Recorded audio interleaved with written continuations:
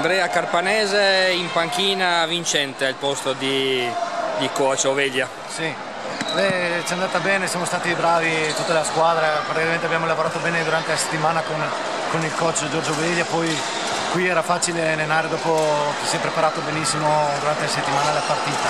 È stata una partita difficile, che ci aspettavamo che era difficile perché l'Eppan è una bella squadra, sono forti, sono reduci da un bel filotto di vittorie, però noi siamo stati bravi ad entrare con lo spirito giusto in campo e a fare una bella partita. Abbiamo commesso vari errori che poi inizieremo durante la settimana, ma così si fa, siamo contenti della vittoria. Contento della prestazione quindi?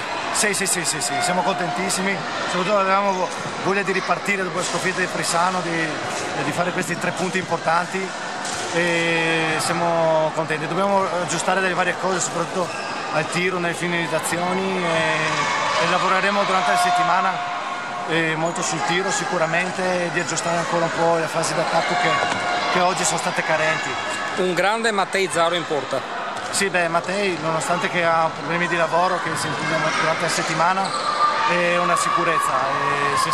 Quando si allena, quel che si allena con la costanza e con la determinazione e sicuramente oggi ha dimostrato il suo valore e siamo molto contenti.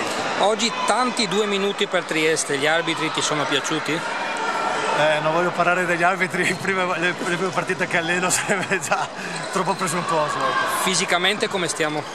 Fisicamente possiamo migliorare, possiamo correre molto di più, dobbiamo essere bravi a correre il giusto, però siamo sulla giusta strada. L'infermeria?